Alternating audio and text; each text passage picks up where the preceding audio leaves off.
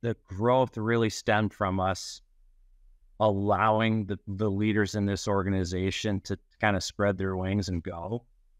Okay.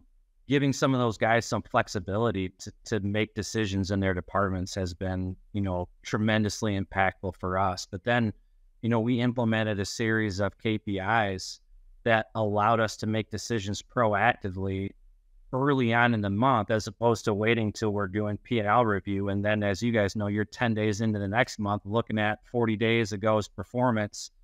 And we're looking at graphs and trends, every single day. Each leader at my organization is responsible for sending out a series of KPIs for the department that they're in to a group of 20 people so that we can help each other if something isn't matching up. And that really allowed us to communicate more effectively than what we probably had been. And again, incredibly successful business before, but when you open up streams of communication and put people in roles for them to be successful, it's like putting gasoline on a fire. Yeah. What, if you don't mind me asking, and what key KPIs, I mean, how many do you really focus on every single day?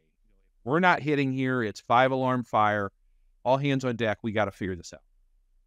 You don't have to know the numbers, but yeah. So, one thing I would tell you that we don't do is I don't necessarily focus so much on the sales, which may be counterintuitive to what a lot of people think, but I believe that our sales is a product of everything else that we do well, from answering the phone to booking the call to getting the right technician there who generates a lead to getting, the right comfort advisor there based on data and their success ratio in that zip code on a single component sale. Like, those are all the things that we did. The most important one to me that I look at is how many inbound phone calls did I receive on a month-to-date trend versus last year. Like, that's what I want to know, because that tells me a couple of things. One, are we staying relevant in our marketplace? Do people still think about us when they have an HVAC or plumbing need? Two, is my marketing working? Are my targeted campaigns successful? Three, is there a weather event? Depending upon, am I up? Am I down? Am I neutral? We were having this conversation today because we were down on inbound calls, down on outbound calls, and down on book calls. Yep. And I was asking my team, like, what are we doing? Like, not in a bad way, but like, what are we doing? And they said, Brian, last year on the 22nd of August, we flipped from AC to furnace season and we blew our book call numbers out of the water. Like, you got to be patient with me for another week. So the calls to me is the absolute most important.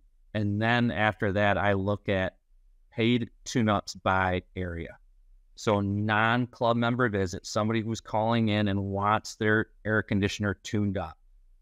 Those are the number one things, because that's the most important call for me, is that paid tune-up, that marketed tune-up, because everything else is, like, stems from that. It's, if I can get in the home to a first-time customer and show them what a proper super tune-up looks like and provide them options and tell them that we've got plumbing and we offer emergency service and the value of our club membership, like, I have them for life. You own them. Like, I need that marketed tune-up call. That's the driver for every location. And then, Bob, I would tell you the next one is we track how many non-club opportunities we get by location every day. And then what do you classify as an opportunity? 10-year plus? No, so I'm not talking about the equipment type. I'm talking about if you called in, you moved into my territory, your address shows up that you are not a club member of mine. That's how you classify your. I wonder, because that tells me if my marketing is working. Yes. Yeah.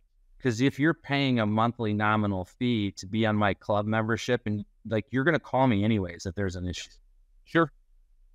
So that's that's probably my third one. And one of the most important, that circling back all the way to the rabbit hole, if you will, is that allowed me to figure out what KPIs I needed to chart out to get back to what do I need to do to get my phone to ring.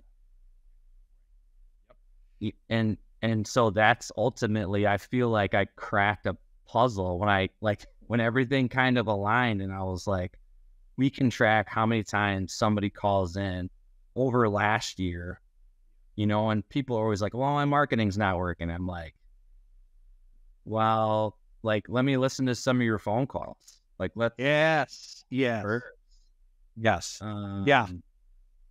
But so those are probably the biggest ones: inbound calls, marketed tune-ups by location, and then I want to know how many club membership opportunity phone calls I have by location, because those things tell me,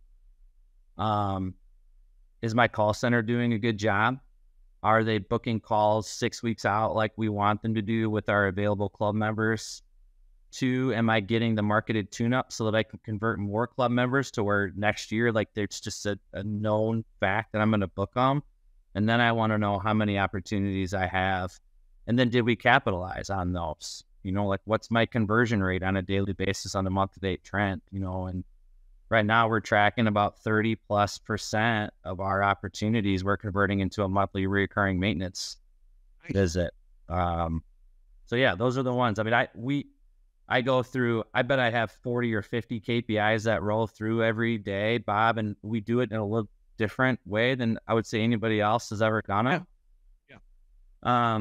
And that's probably a whole nother call, but that was something that I had done when I got my first engineering manager job at a manufacturing plant, was figuring out how I knew that the plant was successful, was just creating here's how many I need every day, here's how many I got, and then it just charts it out so that early on, the third day of the month, you can pull some levers as opposed to waiting. And that's been incredibly beneficial for us, that we can be proactive.